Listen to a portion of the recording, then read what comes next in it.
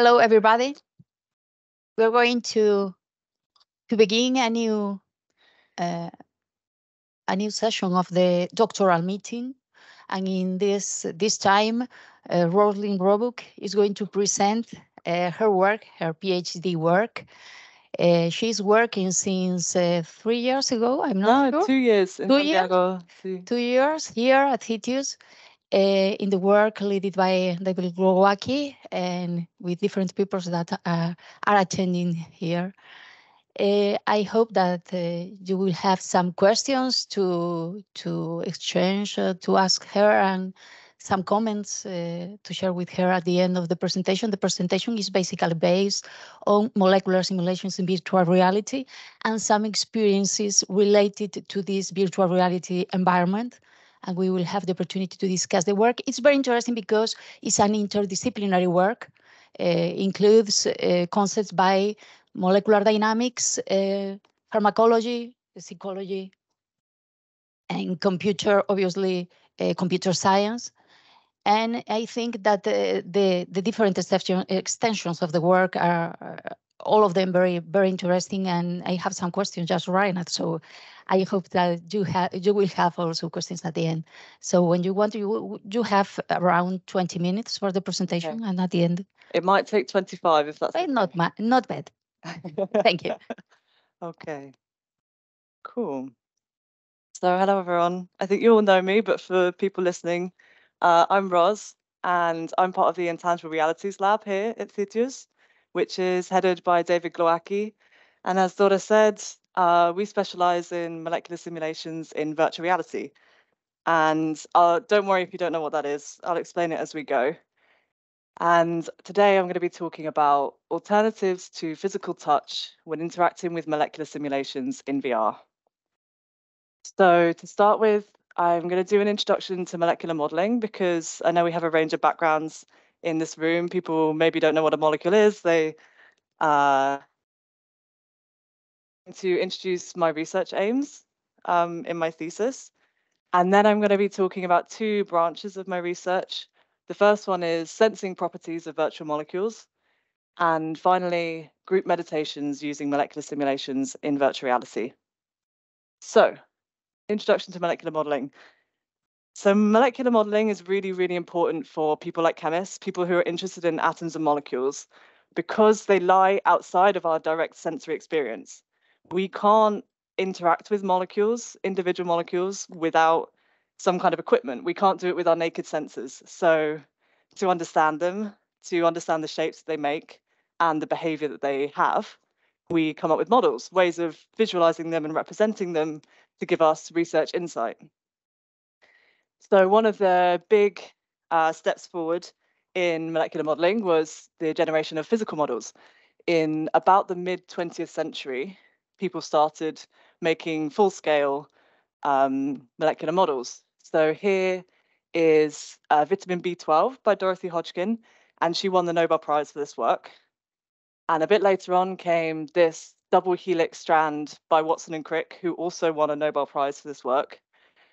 And now these kind of physical models are everywhere. Most chemists will have used them, and they're really important for understanding the structures that molecules take and the sort of bonding that they make. And here is a quote by Richard Feynman, a very famous quote. You might have heard it before. If we were to name the most powerful assumption of all, which leads one on and on in an attempt to understand life, it is that all things are made of atoms, and that everything that living things do can be understood in terms of the jigglings and wigglings of atoms. And I really like this quote because it highlights how important it is for us to understand not just the static average structures that molecules take, but the way that they move through time, the way that they jiggle and wiggle. And so this brings me on to molecular simulations. So molecular simulations are ways of representing the way that atoms and molecules jiggle and wiggle. And there are lots of different techniques and algorithms that have been developed to simulate molecules. And again, they started in around the mid-20th century. And so all my work is using a model called molecular dynamics, which is essentially a model that uses classical mechanics to propagate molecular structures through time. And all of the rest of my work that I'm going to be talking about is about molecular dynamics. So a typical molecular dynamics workflow goes something like this. You have a molecular structure that's defined in a file. You send it off to a computer to simulate, to run the calculation. And then once that calculation is done, you receive it back and you watch it as a kind of video on a 2D monitor. And this video we call a trajectory. It's essentially a frame by frame set of frames with the molecular coordinates. So you can play it as a video and see how that molecule moves through time. And so since these algorithms have been developed, we've had a lot of advancements in technology and computing, and we've added new features. So we can start to add interactivity. We can basically apply forces to those molecular systems to sort of steer them in the way that we want them to go. We can also now do 3D visualizations. So although people still do very often look at these 3D molecules on a 2D computer screen, we are able to visualize them in 3D. And finally, we can do on-the-fly calculations. So instead of running it on a supercomputer, which might take days or weeks, we don't have to wait for the calculation. We can actually do it in real time. And so this brings me on to the work that we do in our lab, which combines all of these. And so we've developed a program for interactive molecular simulations in VR. And this is a screen recording of my colleague Jonathan inside our VR program. And so here, he's actually manipulating what we call a polypeptide, which is basically like a single strand of DNA. It's a string of amino acids. And he's tying it in a knot. And so you can really see how different this kind of model, although visually, it's kind of similar to the models that we were using back in the mid-20th century. As you see it move through time, you can really see the jiggling and wiggling of the different atoms. And so now we're at a point we can see the molecules, we can interact with them, but we want to feel them too. And this brings us to the question, what should it feel like to touch a molecule? And we don't know, because as I said at the beginning of this talk, atoms and molecules lie outside of our direct sensory experience. We can't touch them, we can't feel them in the physical world. So we don't know what the answer to this question is. And so historically, interactive molecular simulations have actually almost always used physical feedback, using devices like these. So they're desktop devices that a user holds, interacts with the molecule, and as they're doing that, they receive force feedback, some resistance to their movement based on the kind of forces that are happening in that molecular system. But these devices and this setup is just one interpretation of many different interpretations that you can take to what a molecule should feel like. The question is, what other ways can a molecule feel like? And before I talk about my research aims, I just want to introduce what we mean by touching. What is physical touch? So physical touch is categorized into two different aspects. On one hand, we have what we call discriminative touch, which is sensing the properties of external stimuli. So, and this is really important for understanding the external world. So when I pick up an object, I can feel its texture, I have a sense of its weight, I have a sense of its size and its shape. And that's all about discriminating the properties of that external stimulus or external object. And on the other hand, we have affective touch. And affective touch is affective kind of, sometimes this is called emotional touch, but emotional kind of narrows it in a little bit more than affective. So the affective component is really important for well-being, social bonding, safety. And so things that would come under this category are things like pain. Pain is a really important safety mechanism that we've developed. So when you pick up a hot object, you have a pain mechanism, you let go of it to keep yourself from physical harm, but it's something about your response to physical touch. It's not about the object itself.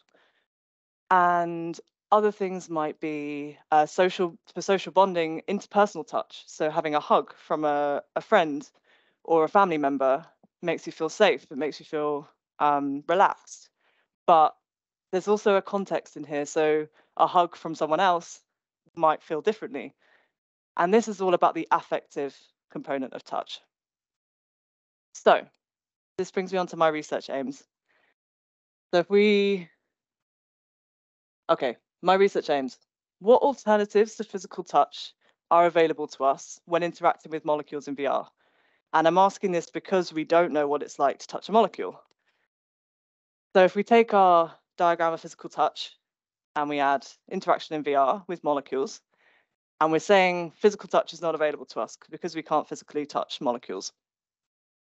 My two research questions, the two branches of my research, are: is there some way that we can sense their properties through discriminative interaction that's not as an alternative to physical touch? And then on the other hand, is there another branch through affective interaction? Is there an affective component to interacting with molecules in VR? And these are the two branches that I'm going to be talking about now. So I'm going to start with discriminative interaction because it's slightly more intuitive to get. And this brings me on to sensing properties of virtual molecules. So here is another video of some old colleagues of ours in our VR program. And so we've taken many, many people through our program over the last few years. And we get a lot of comments saying this molecule feels different to that one, which is interesting because they're not receiving any physical feedback. So what is it that they're feeling? And so after getting these comments quite a few times, we decided we wanted to try and measure it. Is this something that we can measure? So we did a pilot study where we took pairs of people, we put them into VR in our VR program, and we gave them sets of molecules that were altered in some way so that they had different properties. So for example, here we have the two participants. Here we have someone without VR controllers, and here we have someone with VR controllers. And the person with VR controllers was asked to interact with the three molecules, and the other person was observing in VR. And so here we have one molecule that was hard, one that was in the middle, and one was soft. And we did this for two different types of molecules. And then we measured, did they notice a difference between the physical properties of the three molecules and whether they could rank them in terms of their rigidity. And what we found was that interactors, people who were interacting with the molecule, were more likely to notice the difference between the three systems and were more likely to be able to correctly rank the three molecules. And so this is interesting because it's telling us that actually people who observe and interact in VR can tell differences between molecules, and people who are interacting seem to have an enhanced perception. So this brings me on to what we're doing right now, which is a follow-up user study. And I'm not going to talk about the exact study details here, but essentially we want to quantify this perception. So we did a pilot study just to see if it was something that we could measure, and now we want to quantify the difference that people can notice, people can sense. And so we're actually currently prototyping this, and we'll be recruiting soon. So we'll send an email out to the department, and please do sign up if you want to come and see if you can touch molecules. And it will be a lot of fun, and you can come see our lab, and we have other things to show you. So please do sign up for that when you get that email. Okay, so why do we want to quantify perception? What's the next step? Well, we want to look at the kind of properties that we can sense in VR. And so far, we are just looking at rigidity because it's quite a good starting point. It's intuitive, and it's very easy to change.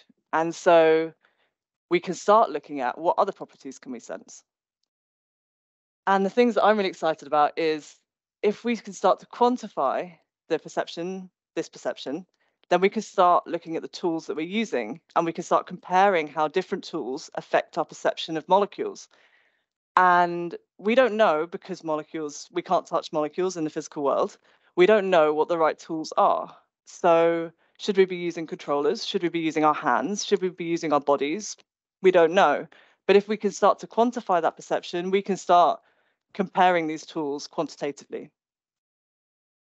We can also start looking at the models and representations that we're using, because all the models that we use for molecules are just one interpretation of what a molecule could look like. And those interpretations are really useful for us, but there's no correct interpretation. So we can start to look at how these models are affecting our perception of them. And maybe there's some new models that we can use that virtual reality allows us to do in a way that we haven't been able to do before. So maybe molecules that change with interaction, models that the dynamic and interactive models, rather than kind of taking the same models that we used for static molecular models into VR. Maybe that's not the right way to do it. And then finally, we can look at priming. So how do we prepare people to go into VR and touch these simulations?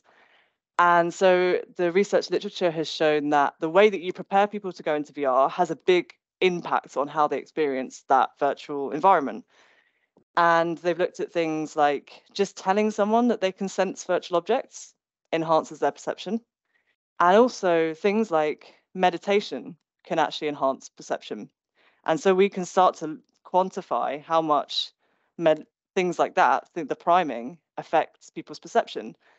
And so maybe everyone should be doing a meditation session before they go into VR. Maybe. And this brings me on to the next part of my talk. So group meditations using molecular simulations in virtual reality. So the previous part that I just spoke about was about discriminative interaction. How do we discriminate the properties of molecules? And now I'm going to be talking about affective interaction. What is the affective component of interacting with molecules in VR? Which is a slightly more strange, abstract question. And I'm going to be doing this, oh, that's bright. I'm going to be doing this in the context of a study that we published last year, which is group VR experiences can produce ego attenuation and connectedness comparable to psychedelics. So I don't have time in this talk to go through all of go through this entire study, but please do go and read it if you're interested. It's open access, anyone can read it. And so to give a context, we designed a group VR meditation using our interactive molecular simulation program. And then we took measures from the clinical psychedelic literature, questionnaires that they were using in that research area, to measure things like social connectedness and ego dissolution. And then we gave these questionnaires to participants following our group VR meditation. And then we compared the data to the clinical psychedelic studies. And what we found was our results were similar, statistically indistinguishable from participants' data from clinical psychedelic studies who had taken moderate to high doses of psychedelic compounds. So I'm not going to talk any more about the psychedelic stuff here, but I am going to talk a bit about the meditation and the sensory perception that people experience. So the meditation was called Isness Distributed, or Isness D, and this is the kind of setup that we had. So we had 4 participants here, and we had one facilitator from our team who led the meditation. And all of the 5 people in the virtual space joined from different physical locations. And that's why it's called distributed, because distributed VR is when people join the same virtual space from separate physical locations. And so here underneath, we have a representation of what the virtual space looks like. And all of the participants' physical spaces were overlaid in this mandala, these straight lines here. And inside each participant, each person is represented as this cloud body. And here, this circle is the molecular simulation. And so what's really important to understand is this is the exact same VR program that I've been talking about that our research group has created. The only difference is the way that we represent the molecule and the people in the space. So it's still a scientifically rigorous molecular simulation. It's being run on the cloud in real time, and people can interact with it. And people do so with these gloves made by Rachel Frere here in my group.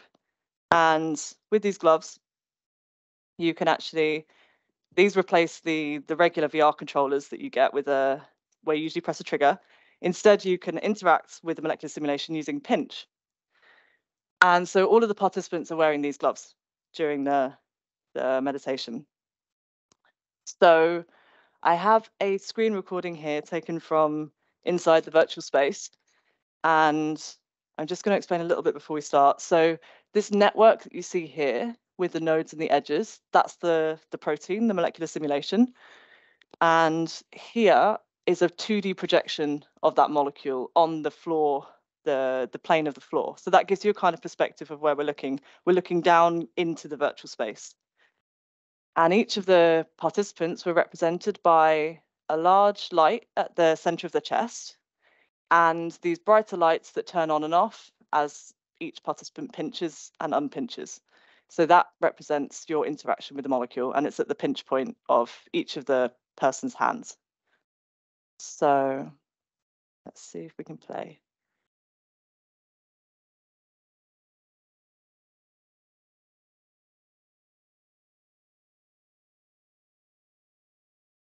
So you can start to see the participants' cloud bodies coming in, and you can see the shapes of people in there.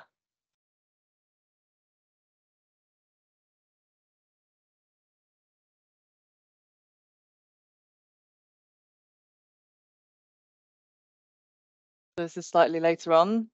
Now the molecular simulation is really hard to distinguish from the participants, and it's actually, you can see it wiggling around here.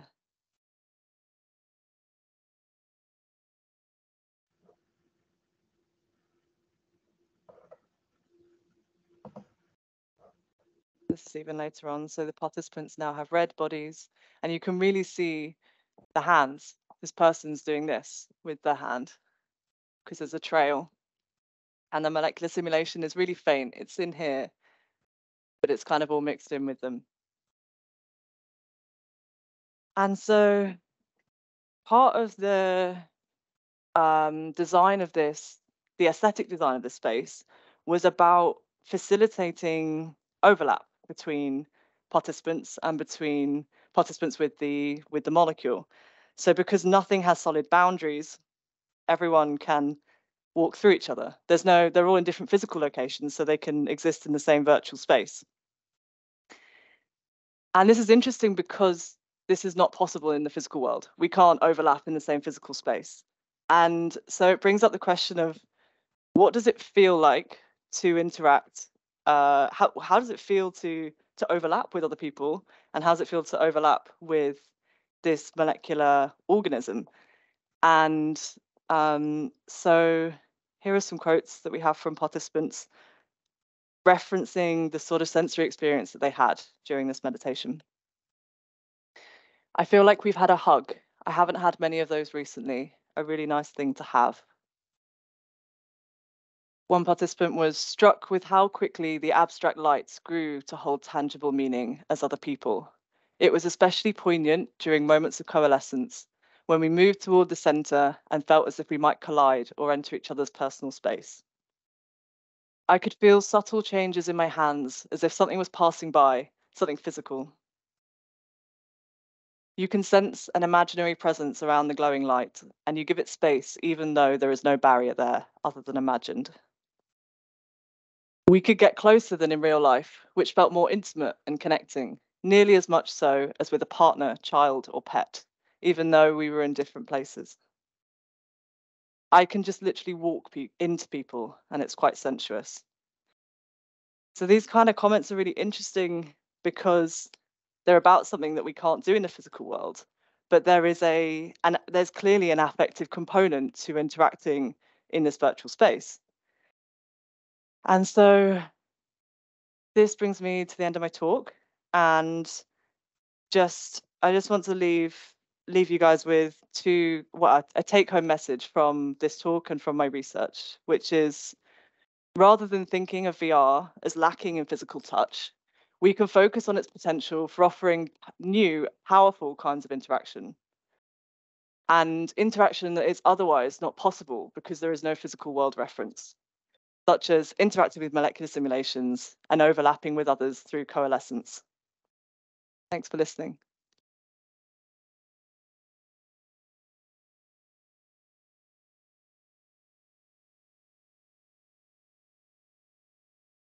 Thank you. Thank you very much for sharing with us your work. It's very interesting, and I think that there are questions here. We can share the microphone because they need to. Thank you for the talk. Well, from the very beginning, I suppose that this is some kind of intermediate state, intermediate research, which is supposed to have some downstream use. Mm-hmm. And I initially believed that this downstream use should be somehow related to chemistry, etc. But suddenly, I realized that we have the sudden transition to some meditation. Mm-hmm. To be honest, I initially believed that maybe there is a second meaning of the word meditation, but now in the end I understood that it is a meditation. I believe that it is. Mm-hmm. So did I get it right? You start from molecules and finish with meditation. Mm-hmm. Is it right? Yeah. But for me, it looks like overcomplication of the final task. No, you well, the final task is to create some interesting psychological experience for a group of people. Is that right? Well, generally speaking.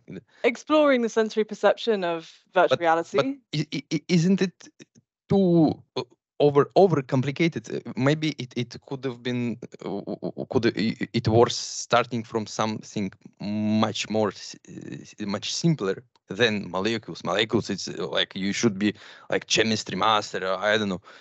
And well, yeah. My question is: you start from something from totally different sphere, which is pretty complicated, and you finish with something else which looks like having much easier solutions. Yeah, I'm not sure. Did you get my question generally? I don't think I understand. Are you asking why did we use molecular simulations for meditation? Is that part of it? Yeah. Why is the starting point of this particular final task is molecular systems or whatever we name them? So are you asking about the motivation of the last bit of research? Why?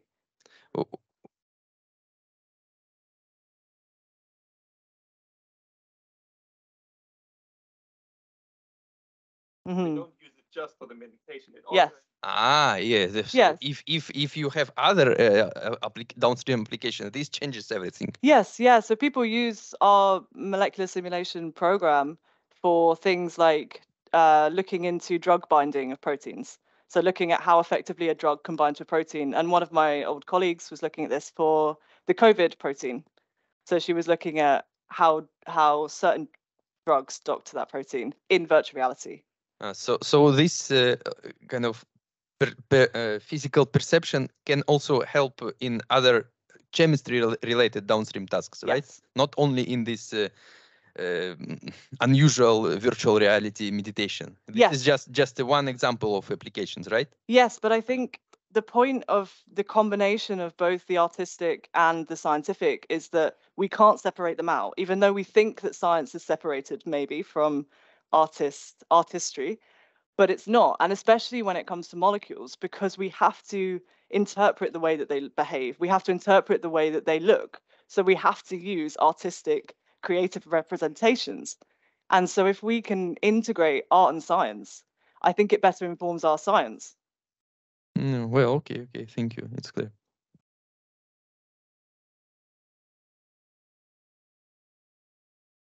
Or comments or yeah. Ross, thank you so much. It was a nice talk, actually. And I think that you found the way to show, not only to show that is invisible, but also to touch what is invisible.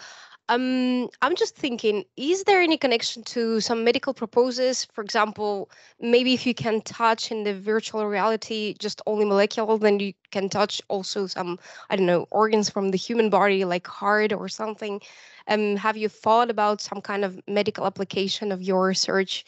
Yeah, I think so. Virtual reality is being used for medical applications. So people tend to use haptic technology, so providing physical feedback, because The thing with medical applications is that there is a physical world reference. So we know what it's like to cut human tissue or to perform a surgery. So it probably is better to use haptic technologies that are currently being used. And so I think the power of this kind of the alternatives to physical touch is really powerful when we're talking about things that can't be done in the physical world. And so we have, my supervisor is currently working on some projects looking at decreasing end-of-life anxiety with things like this and connecting people across distances.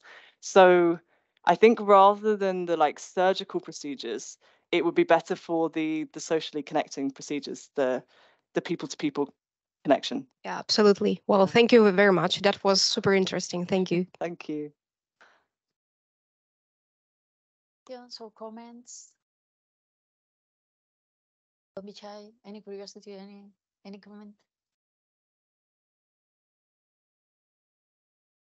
Well, while they are thinking new questions, I'm going to share with you some questions. It's a very, very interesting project from the beginning. I have read the scientific report that you have shared with us. And it's difficult to understand the framework of the work because it's related to many different things, very well connected. So it's difficult to understand the real dimension of the work and to position your work in this framework, because you have talked first of all about molecular simulation. I don't know if you have, from the computer perspective, I don't know the workload of these simulations. If you are involved in the computational work of the simulations, or if you, I have read in the paper that you use a GPU optimized molecular simulation. Yes. Yeah. Environment. So, I mean, Jonathan's probably the best to answer this. There is a computational demand, of course, definitely with these simulations, and we can still only simulate in real time very small proteins or even just parts of proteins. And this is with quite a high level of, it's with classical mechanics rather than even going into quantum mechanics. So there is a computational demand, and my colleagues have done a lot to optimize that. So you are not working at this moment in this part? No. Yeah.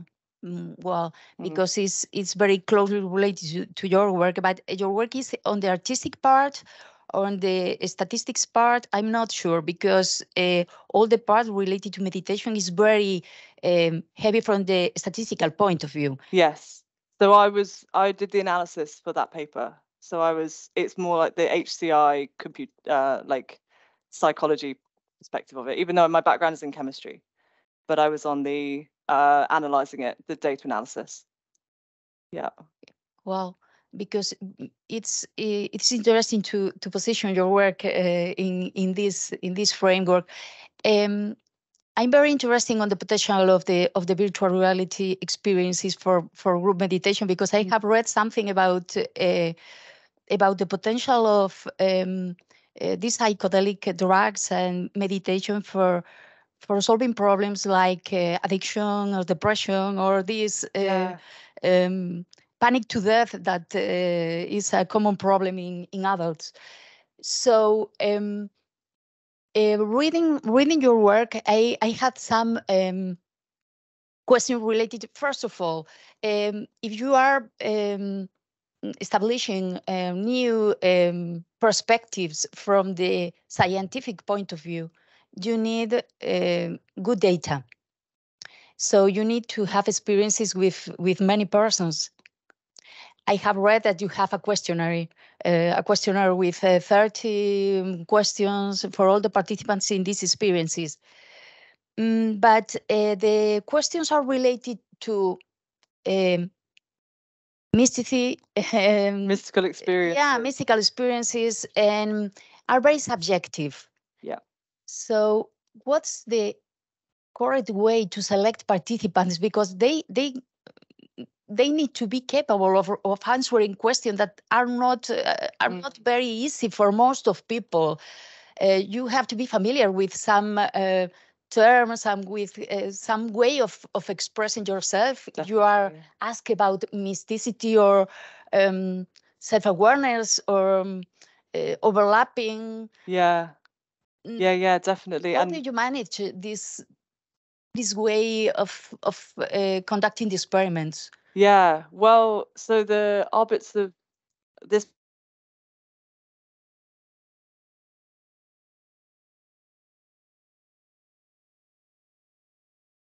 literature, so it's a very new area, and we're not obviously if you're a participant of a clinical psychedelic study, there's a lot of screening that you go through, and you want to do this, so there's certain participants are going for it. Whereas for us, it's different, and it's definitely something for us to think about. And I think a lot of the wording in these questionnaires might put off people who are more, I know, skeptical maybe.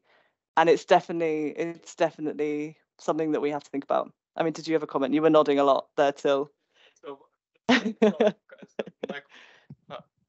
So my background is in cognitive science. That's where I'm joining from, and I wrote my bachelor thesis on immersive psychedelics, like what is out there in terms of immersive technology, mostly virtual reality, and altered states more broadly, not just the mystical experience, because there has been work conducted mostly in the art space, but also some research for a lot of years.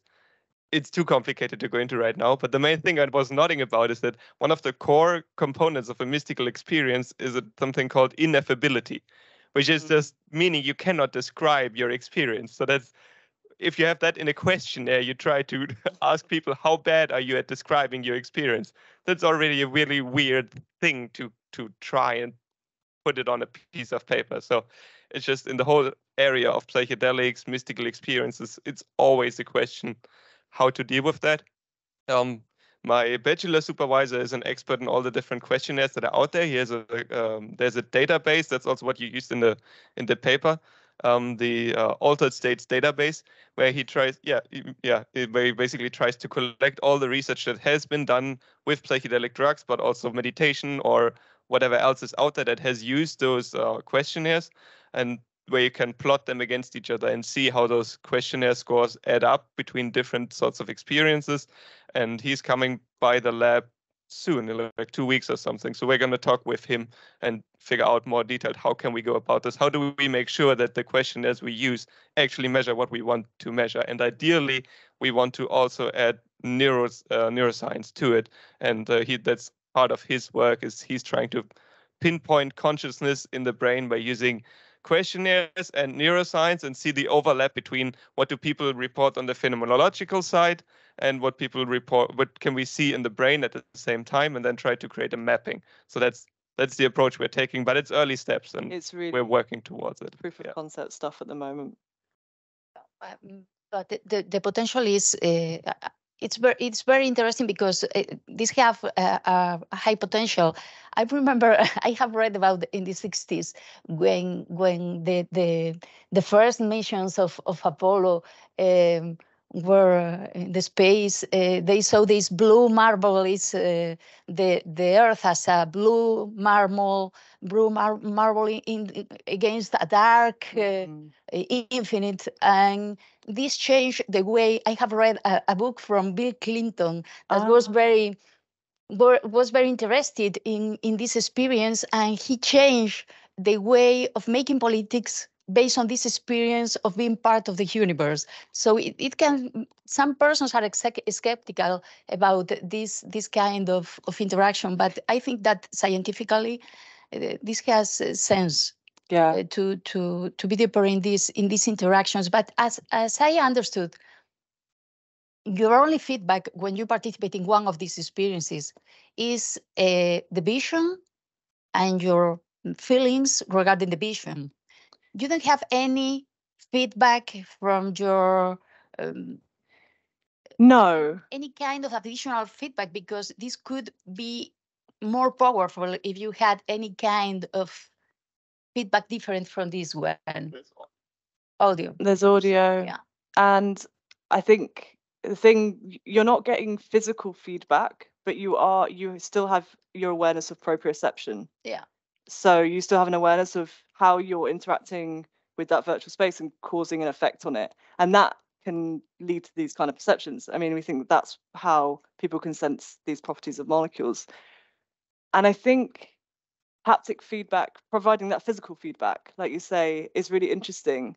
And I think the question is, how do we work them together? Because haptic feedback has a tendency to kind of take over everything, and people will just focus on that and forget to feel the more subtle sensations that they're discussing here. I understand. Yeah.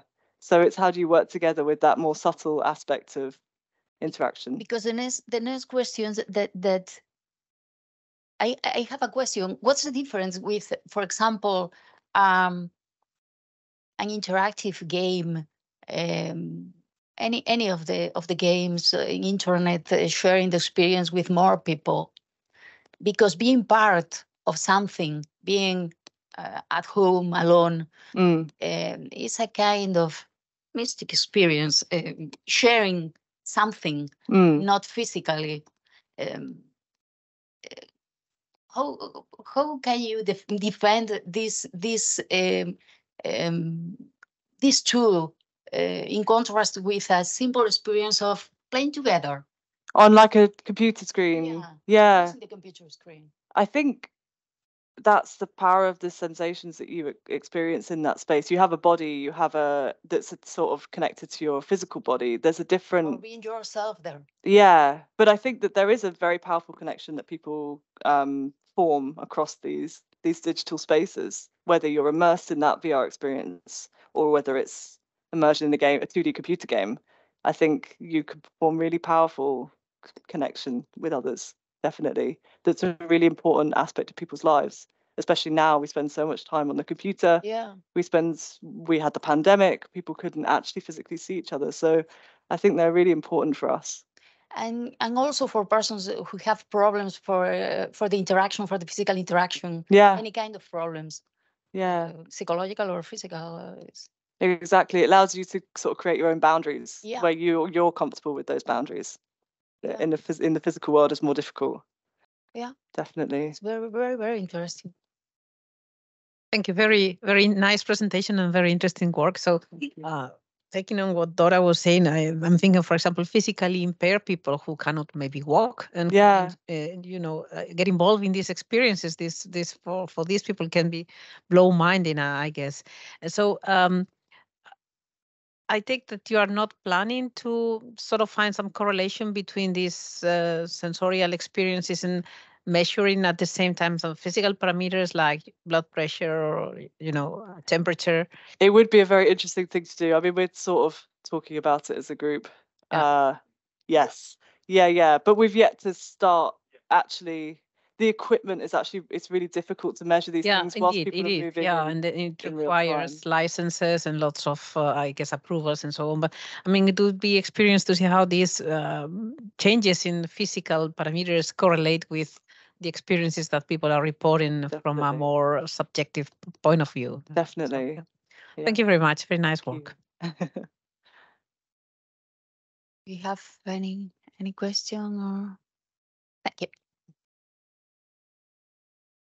Okay, now my question was about like the molecular simulation part. When you say like you touch a molecule or an atom, you feel something, but you feel like you talk about rigidity or elasticity, so you feel only the mechanical like properties of the molecule or atom. Yes, in the first part, yeah. Okay. I think it kind of depends on how you represent the molecule, but if it's a regular ball and stick, yes. Yeah. Okay. Yeah. We could try it out later. So.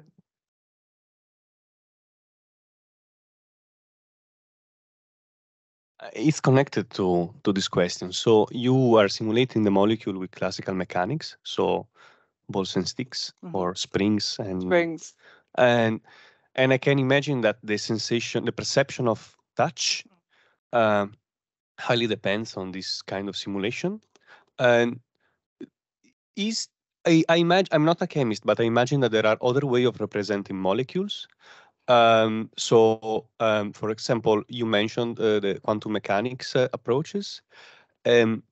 Do you think it's a computational problem for now that we don't have computer fast enough, or that intrinsically it's difficult to represent a quantum molecule because it doesn't have boundaries and So we actually do have an interactive quantum simulation, so you can do it, but for way fewer atoms. But we still represent them as balls and sticks. So it's kind of like you can feel it, but it's kind of similar to the classical mechanical. Yeah. So my follow-up question was, the touch sensation, is it similar depending on the two models that you use, or do you, as a practitioner, like in colloquial terms, do you feel a difference without the pilot study, or is it similar? It does feel different because, for example, using our classical mechanics, you can't simulate bond breaking, whereas quantum mechanics you can. So you can feel the bond breaking in a way that you can't feel here. So there is. I think you break the molecule. Yeah, exactly. You can break those edges and pull apart the nodes.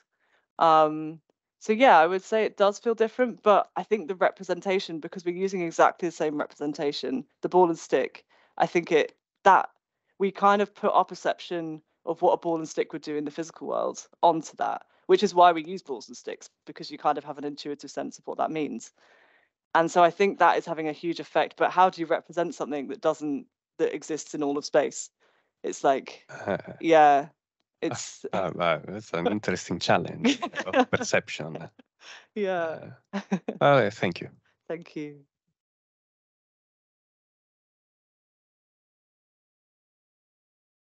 And what are the next steps in your work, in your PhD work, in all these?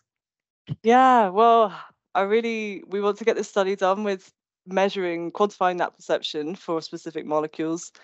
And then I think I'm really interested in looking at different representations of molecules, because we're so used to using these representations we've had for decades and exploring new ways of representing it, like we saw in the meditation, changing it. How does that change our perception, and how can we quantify that?